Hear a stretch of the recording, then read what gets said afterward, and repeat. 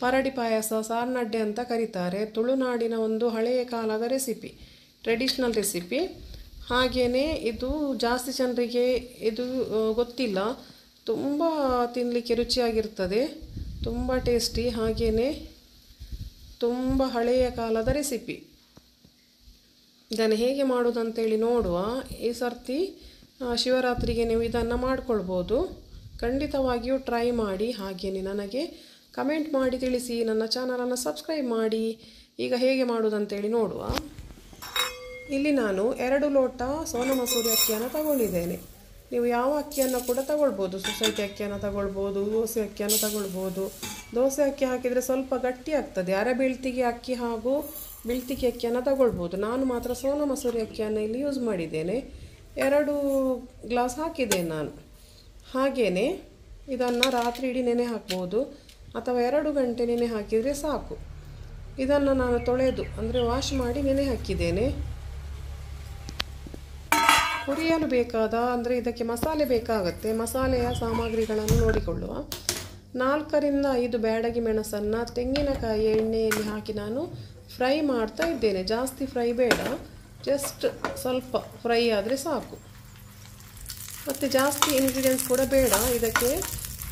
ಸ್ವಲ್ಪವೇ ಕೊತ್ತಂಬರಿ ಹಾಗೂ ಜೀರಿಗೆಯನ್ನು ಹಾಕಿ ಮೆಣಸನ್ನು ಹಾಕಿ ಅಕ್ಕಿಯ ಹಿಟ್ಟಿನೊಂದಿಗೆ ರುಬ್ಬಬೇಕು. 1 ತೆಂಗಿನಕಾಯಿಯನ್ನು ನಾನು ಯೂಸ್ ಮಾಡ್ತಾ ಇದ್ದೇನೆ ಇಲ್ಲಿ. ಅಂದರೆ ತೆಂಗಿನಕಾಯಿಯ ಹಾಲು ತೆಗಿಲಿಕ್ಕೆ ಉಂಟು, ಹಾಗಾಗಿ ನಾನು ಫುಲ್ಲು 1 ತೆಂಗಿನಕಾಯಿಯನ್ನು ಯೂಸ್ ಮಾಡ್ತಾ ಇದ್ದೇನೆ. ಒಂಜಿಡಿ ತಾರಾಯಿನ ಪೇರಿಗೆ ತಂದೆ ನಾನು. ಈಗ ನಾನು 3 ಸರ್ತಿ ತೆಂಗಿನಕಾಯಿ ಹಾಲನ್ನು ತೆಗಿತೇನೆ. ಅಂದರೆ ದಪ್ಪ ಹಾಲು, ನೀರು ಹಾಲು, ತುಂಬ ನೀರು ಹಾಲು. ಯಾಕಂದರೆ ಇದನ್ನು ನಾವು ಅಕ್ಕಿಯನ್ನು ರುಬ್ಬಿ ಹಾಲಿನ ಒಳಗೆ ಬೇಯಿಸಬೇಕು. ಅದಕ್ಕೋಸ್ಕರ 3 ಟೈಪಿನಲ್ಲಿ ಹಾಲನ್ನು ತೆಗಿಬೇಕು.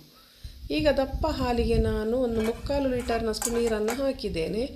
ತಿಕ್ ಮಿಲ್ಕನ್ನು ತೆಗಿತಾ ಇದ್ದೇನೆ. ದಪ್ಪ ಹಾಲು, ದನಿ ಪೇರಂದು ಪಣ್ಪೇರು, ತುಳುವಲ್ಲಿ ದನಿ ಹಾಲು ಅಂತ ಹೇಳ್ತಾರೆ. ದಪ್ಪ ಹಾಲು ತುಂಬ ರುಚಿಯಾಗ್ತದೆ ಇದು ಲಾಸ್ಟಿಗೆ ಹಾಕುವಾಗ.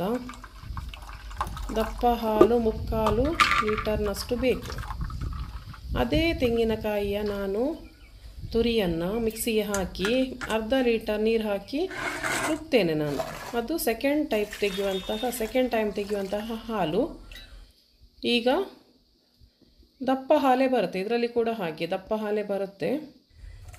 ಈಗ ಸೆಕೆಂಡ್ ಟೈಮ್ ಹಾಲನ್ನು ತೆಗೆದಿದ್ದೇನೆ. ಈಗ ಅದೇ ತೆಂಗಿನಕಾಯಿಯ ತುರಿಗೆ, ಹಿಂಡಿದಂತಹ ತುರಿಗೆ ಮತ್ತೆ 1/2 ಲೀಟರ್ ನೀರನ್ನು ಹಾಕಿ ಮತ್ತೆ ರುಬ್ತೇನೆ ನಾನು. ಈಗ ಮತ್ತೆ ಕೂಡ ತುಳುವಾದಂತಹ ಹಾಲು ರೆಡಿಯಾಗಿದೆ.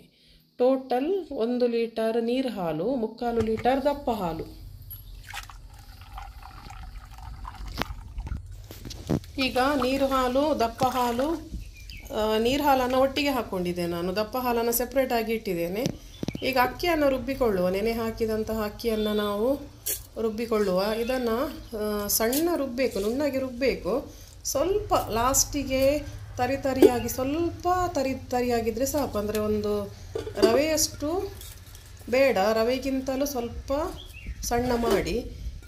ಹಾಗೆ ಫುಲ್ಲು ಸಣ್ಣ ಆಗಬೇಕಂತ ಇಲ್ಲ.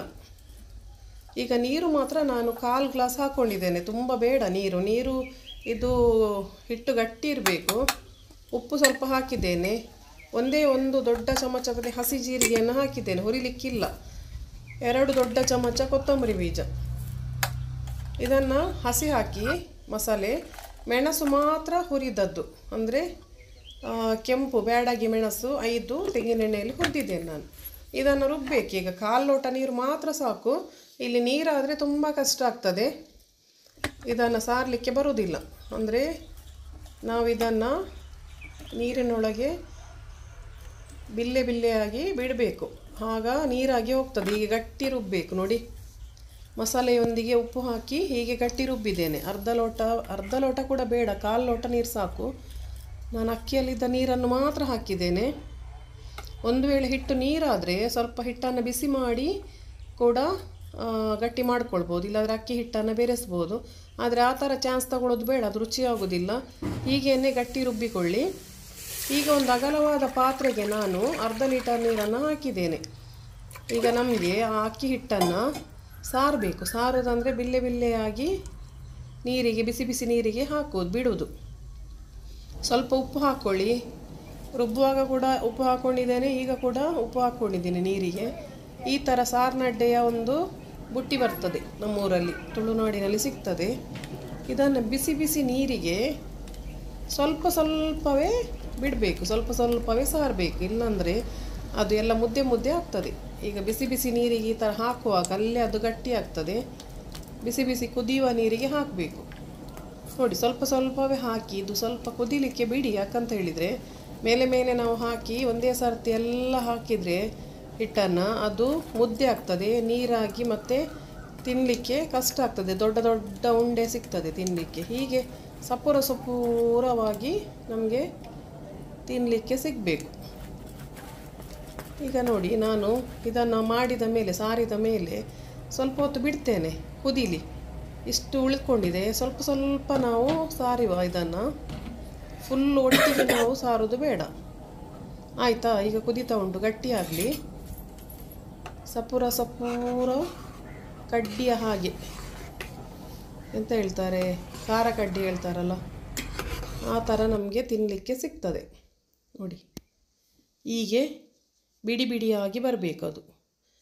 ಈಗ ನಾನು ನೀರು ಹಾಲಿತ್ತಲ್ಲ, 2ನೇ ಸರ್ತಿ 3ನೇ ಸರ್ತಿ ತೆಗೆದು ಅದು ಒಟ್ಟಿಗೆ ಅದನ್ನು ಇದಕ್ಕೆ ಹಾಕಿ ಸರಿ ಕುದಿ ಬಂದ ಮೇಲೆ ಸ್ವಲ್ಪ ಸ್ವಲ್ಪವೇ ಹಿಟ್ಟನ್ನು ಸಾರ್ತೇನೆ ನಾನು. ಇದು ನಾನು ನೀರಿಗೆ ಯಾಕೆ ಸಾರಿದ್ದು ಗೊತ್ತುಂಟ ನಿಮಗೆ? ಇಲ್ಲಿ ಕಾಣಬೇಕಲ್ಲ, ಅದಕ್ಕೋಸ್ಕರ ನಾನು ನೀರಿಗೆ ಸಾರಿದಿಲ್ಲ. ಆದರೆ ಒಟ್ಟಿಗೆ ಹಾಕಿ ನೀರು ಹಾಲು ಹಾಕಿ ಇದನ್ನು ಬಿಡ್ಬೋದು. ನೀರು ಕಮ್ಮಿ ಆದರೆ ಮುದ್ದೆ ಆಗ್ತದೆ, ನೀರು ಕಮ್ಮಿ ಆಗಲಿಕ್ಕಿಲ್ಲ. ನಾನು ಹೇಳಿದ ಪ್ರಮಾಣದಲ್ಲಿ ನೀರನ್ನು ತಗೊಳ್ಳಿ. ಈಗ ನಾನು ಮಾತ್ರ ಸ್ವಲ್ಪ ಸ್ವಲ್ಪವೇ ಹಾಕ್ತೇನೆ. ಈಗ ಸ್ವಲ್ಪ ಸ್ವಲ್ಪವೇ ಹಾಕಿ ಕುದೀತಾ ಕುದೀತಾ ಗಟ್ಟಿ ಆಗ್ತದೆ ಅದು.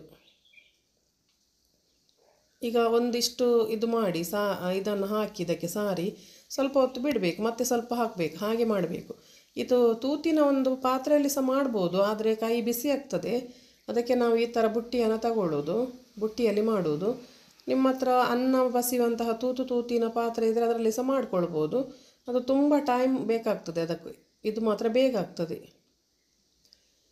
ಈಗ ನೋಡಿ, ಎಲ್ಲ ಮಾಡ್ತೇನೆ ನಾನು ಈ ಥರ ಸಾರಿ ಬಿಲ್ಲೆ ಬಿಲ್ಲೆಯಾಗಿ ಬೀಳ್ತದೆ. ಬಿಡಿ ಬಿಡಿಯಾಗಿ ಬಂದಿದೆ ನೋಡಿ. ಮೇಲೆ ಇಟ್ಕೊಳ್ಳಿ ಕೈ, ಸ್ವಲ್ಪ ಜಾಗ್ರತೆಯಾಗಿ ಮಾಡಿಕೊಳ್ಬೇಕು. ಅದು ಬಿಸಿ ಇರ್ತದಲ್ಲ, ಕುದಿಯ ಸಿಕ್ಕೆ ಬರ್ತದೆ ನೀರಿನದ್ದು. ಸ್ವಲ್ಪ ಮೇಲೆ ಇಟ್ಕೊಳ್ಳಿ, ಸ್ಲೋ ಫ್ಲೇಮಲ್ಲಿ ಇಟ್ಕೊಳ್ಳಿ. ಗ್ಯಾಸ್ ಸ್ಟವನ್ನು ಸ್ಲೋ ಆಗಿ, ಬೆಂಕಿಯನ್ನು ಸ್ಲೋ ಮಾಡ್ಕೊಳ್ಳಿ. ಈಗ ಎಲ್ಲವನ್ನು ನಾನು ಫುಲ್ಲು ಇದನ್ನು ಹಿಟ್ಟನ್ನು ಇದರೊಳಗೆ ಬಿಡ್ತೇನೆ. ಪ್ರೆಸ್ ಮಾಡಿ ಮಾಡಿ ಮಾಡಿ ಸ್ವಲ್ಪ ಸ್ವಲ್ಪವೇ ಹಾಕಬೇಕು. ಅರ್ಜೆಂಟ್ ಮಾಡೋದು ಬೇಡ, ಏನು ಅರ್ಜೆಂಟ್ ಇಲ್ಲ, ನಿಧಾನಕ್ಕೆ ಮಾಡಿದರೆ ಸಾಕು.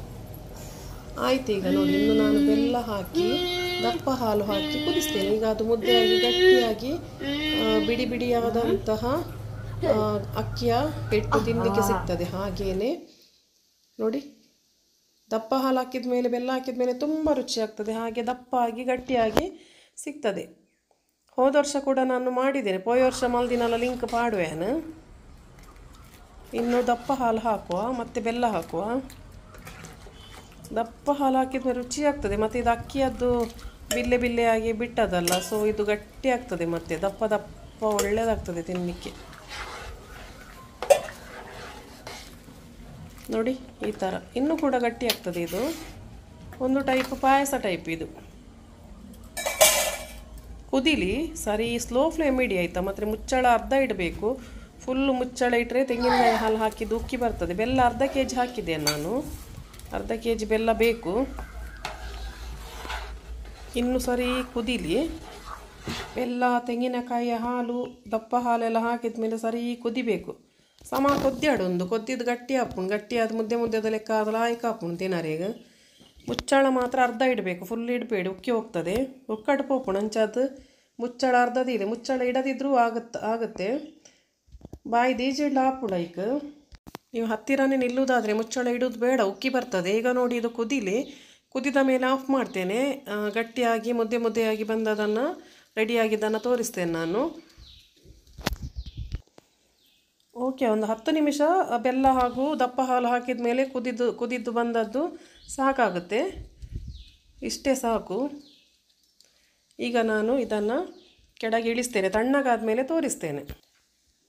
ನೋಡಿ, ತಣ್ಣಗಾದ ಮೇಲೆ ಹೀಗೆ ಬರ್ತದೆ. ನಾನು ಲಾಸ್ಟಿಗೆ ನಿಮಗೆ ಆಗ ಫಸ್ಟಿಗೆ ತೋರಿಸಿದ್ದೇನೆ.